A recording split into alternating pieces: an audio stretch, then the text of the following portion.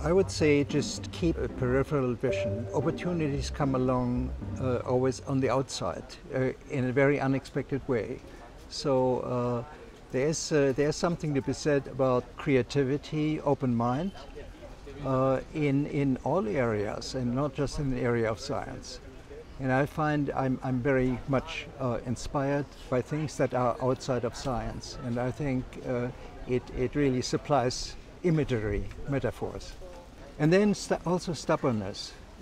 Stubbornness is important because if you have an idea that you believe in and you have checked out yourself, then you don't want to have yourself to be distracted or detracted. There were a lot of detractors who thought that I wasn't going to get anywhere.